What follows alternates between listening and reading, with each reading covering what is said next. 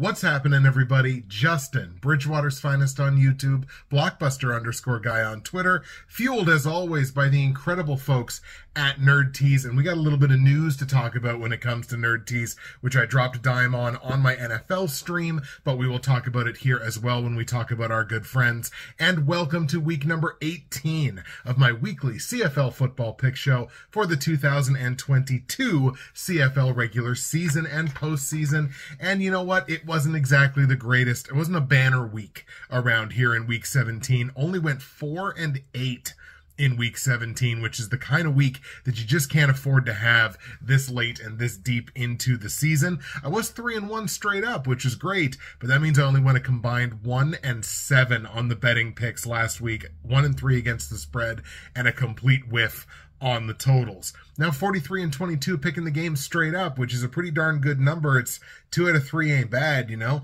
and still 60% against the spread at 39-26, but now full 5 games below 500 on the totals.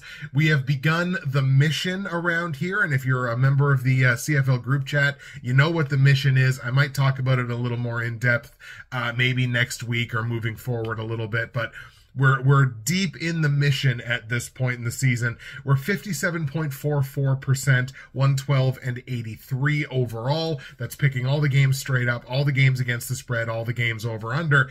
It's not bad by any means, but definitely have been on a little bit of a slide since the early part of the season. So really, you know, we got 4 weeks left. We got 4 weeks left to turn this bad boy around, and it starts now.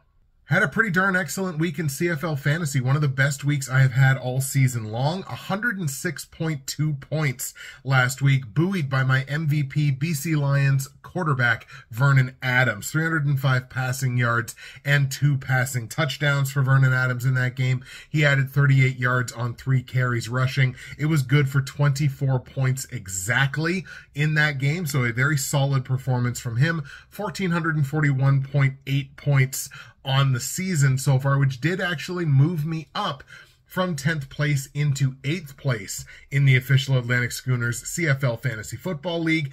8 out of 50 now. The leader has 1529.3.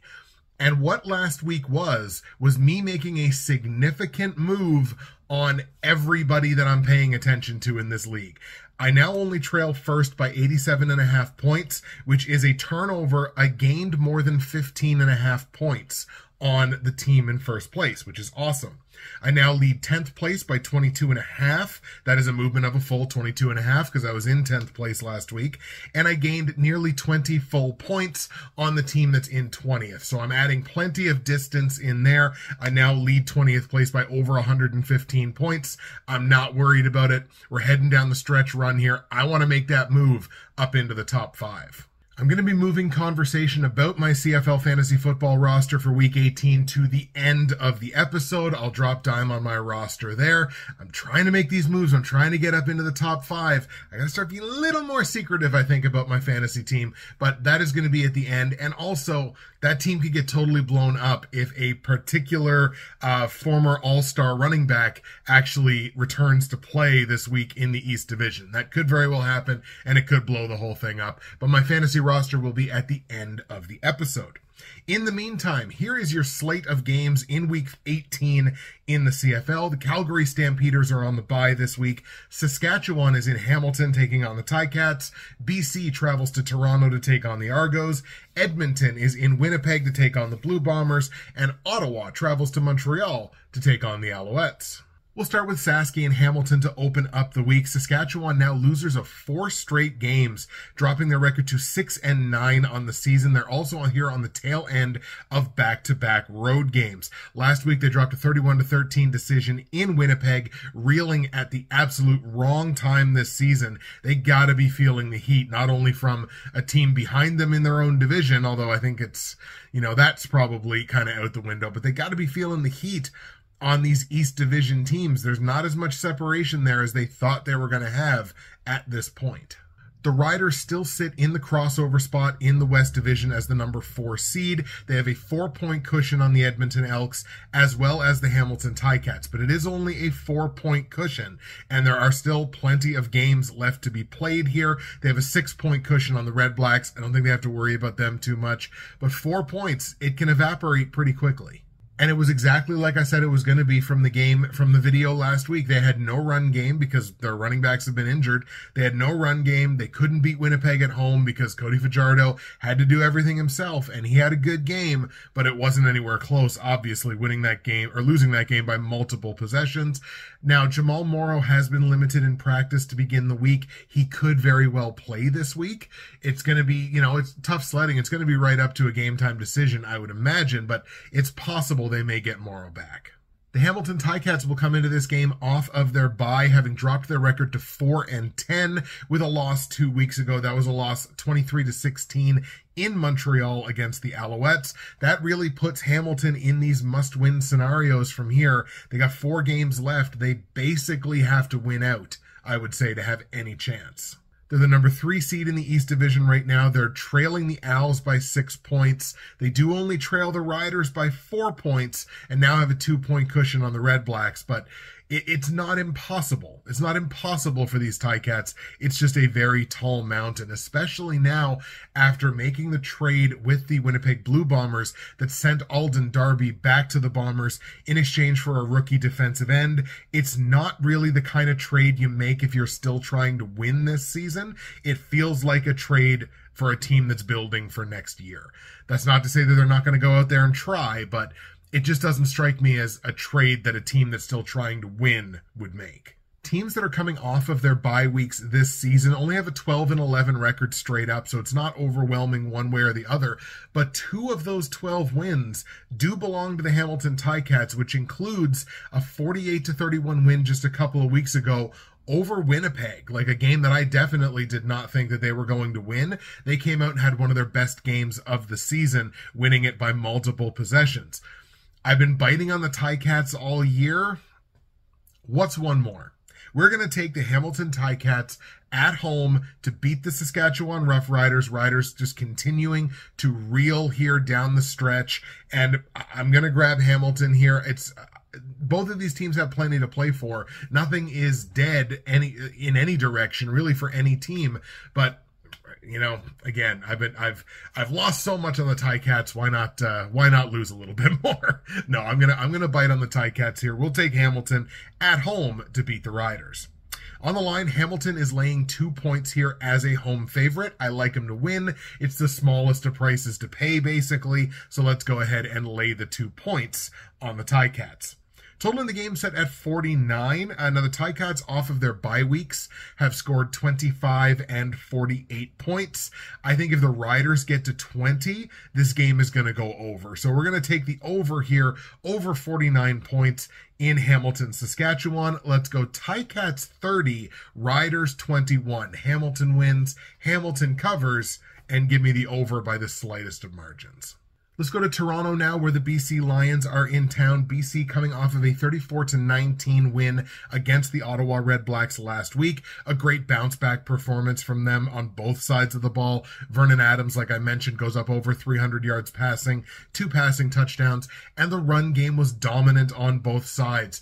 James Butler and the BC run game basically did whatever they wanted, and they limited Devontae Williams on Ottawa's side to, I believe, under 60 yards rushing. The Lions have, of course, punched their ticket to the playoffs already. They're currently the number 2 seed in the West, having the inside track on the Stampeders. They trail the Bombers by 6 points, but, it's not completely out of the question now because BC does have a game in hand, I think, on the entire West Division, if memory serves me correctly. So they do have that game in hand. It's not totally out of the question, but they're definitely in the driver's seat to get that other home playoff game.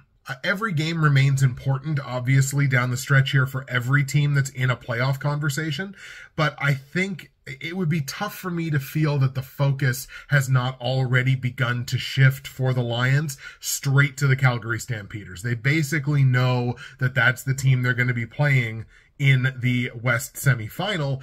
The question remains whether the game will be in BC or the game will be in Calgary. And honestly, based on how those two teams have played on the road all year long, I'd almost rather be the road team.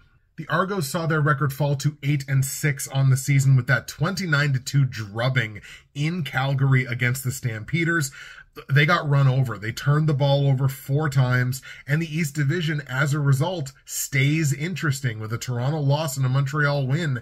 It's only separated by a single game now. It is 2 points. Toronto's obviously clinched a playoff spot. They've clinched a home playoff game, but they have not yet clinched the division and that first round bye. The Alouettes only sit 2 points behind the Argos now in the context of the East Division.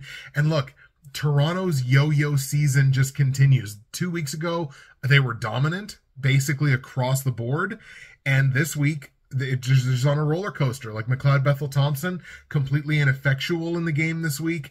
They had no receiver that had 55 receiving yards or more. They only did 3.4 yards per play on second down. Remember a few weeks ago when I talked about one of the keys to the Argos' success this year was winning on second down? They had been doing it consistently all year long up to that point. 3.4 yards per carry ain't likely to get it done most of the time on second down. So unless you're in those second and short situations, they clearly were not in the game last week and got run over as a result. So if I really was subscribing to the Argos yo-yo theory, by rule, they should win this game. But the Argos are only 2-4 this season against the West Division, and both of those wins, if you'll remember, go back to weeks 6 and 7, both of those wins came against the COVID-riddled Saskatchewan Roughriders during and after Touchdown Atlantic. So obviously they had injuries going into Touchdown Atlantic. Toronto won that game. They go back to Saskatchewan. The bunch of the team gets COVID. Half the roster is out. Toronto beats them again. Those are Toronto's only wins against the West Division this season. I don't love their chances to change that this week, to be perfectly honest. I'm going to take the BC Lions in a very marginal upset, at least based on Vegas's lines. I'm going to take the Lions here in Toronto to get the win over the Argos. Keep the East Division super interesting here down the stretch. On the line, the Argos are favored by a single point here at home. The BC Lions, to me, are just the better football team, so I'm happy to take the point here because I like them to win outright. Total in the game set at 48.5 points. These two teams head-to-head, even though they're not in the same division, so they don't play each other constantly, but they're on a wild under streak here head-to-head. The last 21 meetings in Toronto, the last 21 games just being played in Toronto, 16 of them have stayed under the point total. The last 11 head-to-head overall, 8 of them have stayed under the point total. I think I got to skew to the under on this one. Let's go under 48.5 points in BC Toronto. Let's go Lions 23, Argos 20. BC wins, BC covers, and give me the under on the points. All right, folks, we're at the halfway point, and as always, we will take the opportunity to shout out our great friends and sponsors at Nerd Tees and Coffee Bean. Nerd Tees has made a fantastic business change and are now offering multiple unique and flavored blends of coffee available in their store and available on the website. You still go to nerdtees.ca. You can still use my promo code, which is BWFinest. You're going to be able to still save your 15% at checkout on anything that you order from the website. You're still going to be able to get your free shipping on any order over $100 in Canada, which is an excellent value. And if you're one of my viewers in the US, thank you for supporting the CFL. You also get a great conversion rate on the US dollar from nerdtees.ca for any of their incredible tea or coffee blends, like what I'm drinking right now, which is blueberry tea, a Nova Scotian staple. You gotta love it. nerdtees.ca. Promo code is BWFinest. Save your 15%. Get your free shipping. Get your coffee and your tea. Find yourself something to love, or find someone you love something to love. You can do it on nerdtees.ca. All right, let's enter the back half of the week here. The Edmonton Elks in Winnipeg to take on the Bombers. Edmonton dropping a 25-18 decision against the Montreal Alouettes last week. That game was in Edmonton. And I just have to ask a question. First of all, of course, like, you know, the Edmonton voodoo continues.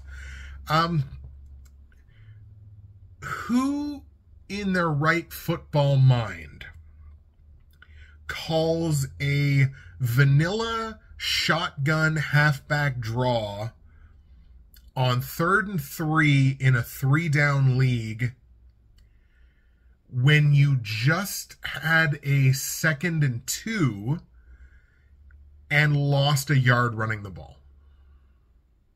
Look, I'm not Vince Lombardi. I know you're surprised. But who makes that call?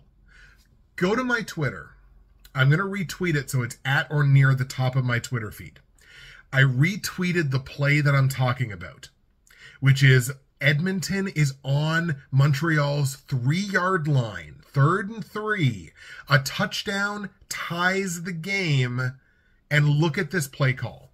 As a matter of fact, look at the play call. Watch the fullback. Watch the fullback get out into the flat untouched, like he ceased to exist. There's your tie game. But instead, you called a vanilla shotgun halfback draw on 3rd and 3. How? Edmonton, obviously, at 4-11, are on the outside looking into the playoff picture. They're not out of it. They only trail the Riders by 4 points, and they've got, 3 games left, so they're not out of it. But, I mean, I'm so blown away by that play call. How anybody who was actually trying to win could make that play call. Almost leads me to believe that maybe they weren't. I mean, it wasn't just that. Taylor Cornelius struggled in that game, less than 60%. I think he threw 2 picks. Kenny Lawler just had season-ending surgery, so this is very clearly a team that is focused on 2023. Winnipeg increased their record to 13-2 on the season with that 31-13 win against Saskatchewan. The game was in Winnipeg, obviously right back on track after the loss coming out of the going into the bye week. Zach Collaros, 4 touchdown passes, the defense generating 6 turnovers in that football game. Just a massive performance. Winnipeg has now clinched a home playoff game, obviously. They have a 6-point cushion on both the Lions and the Stampeders. 1 more win for Winnipeg, and that will wrap things up. Now, in terms of last year when they started resting players, what we saw them start resting players 2 games out. Like, Collaros didn't play in their second to last game, and the last game, I think he played like the first 2 or 3 series, and then sat down for the rest of the game. So you should see a full complement of players this week, but after this week, that's when you're going to start seeing Winnipeg starting to rest some players in anticipation of the West Final. I'm sorry, were you waiting for my insightful breakdown of this game? Bombers by 30. I'm taking the Winnipeg Blue Bombers 51-21 over the Edmonton Elks. I have no faith in this Elks team right now because they got nothing left to play for. They're not going to. Like this, the miracle run from them anyway is not going to happen. Certainly not without their second best offensive weapon, we would say.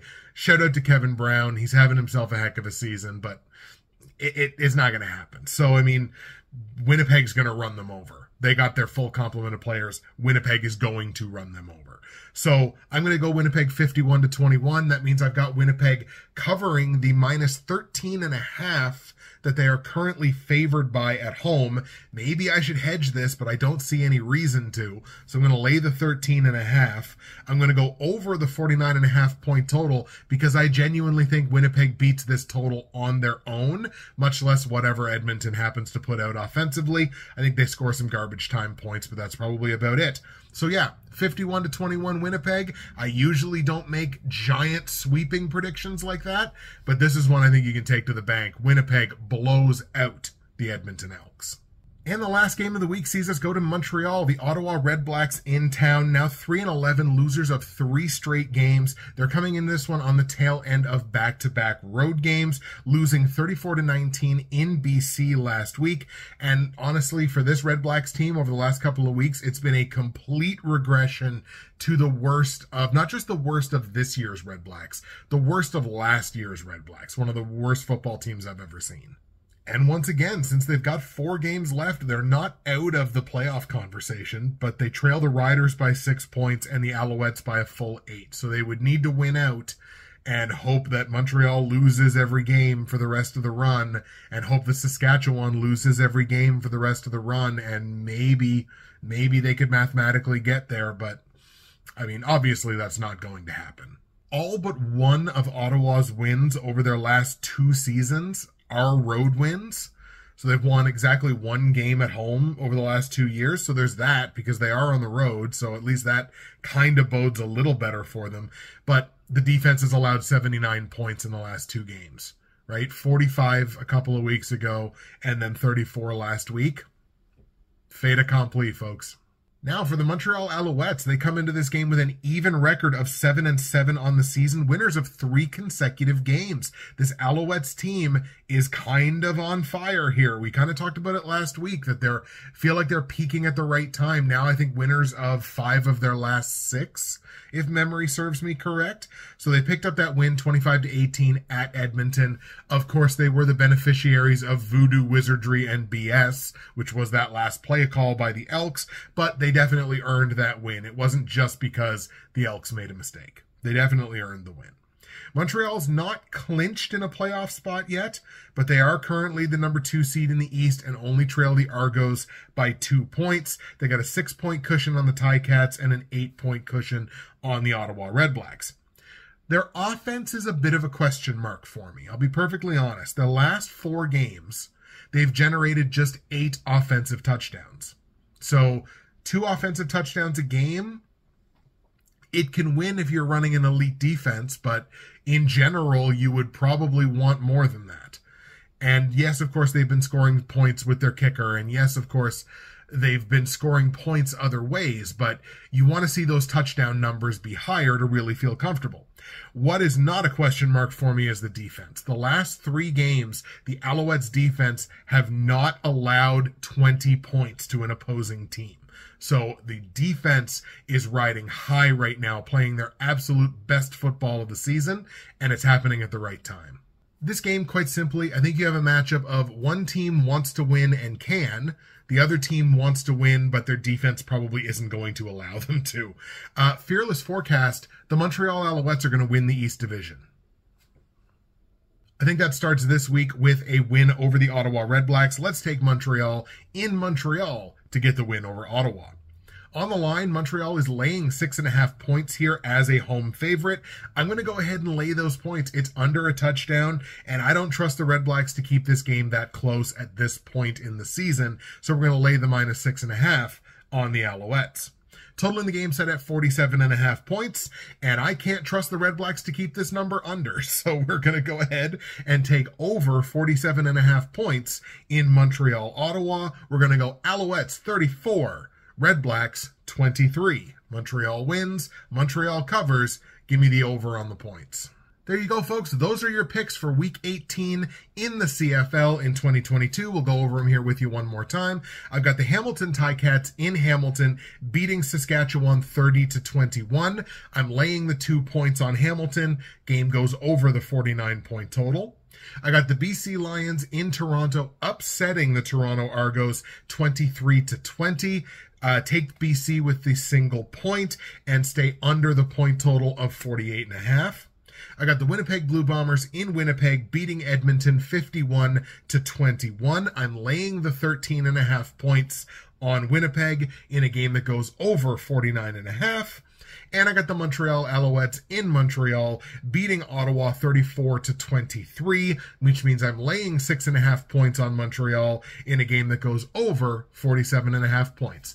Thank you so much for watching the Week 18 episode. My fantasy roster is coming up here at the end, and I'm also going to show you my first and second team CFL All-Star ballots for 2022. I put them on Twitter a little bit earlier today, but I thought I'd put them in the video here as well. So fantasy team, first and second team All-Star ballots and the end of the show. Thank you so much for watching. That's it for me, Justin, Bridgewater's Finest on YouTube, Blockbuster_guy on Twitter, fueled as always by the incredible folks at Nerd Tees and Coffee Bean, and we will see you again for Week 19, where there will just be 3 weeks left until the end of the CFL regular season.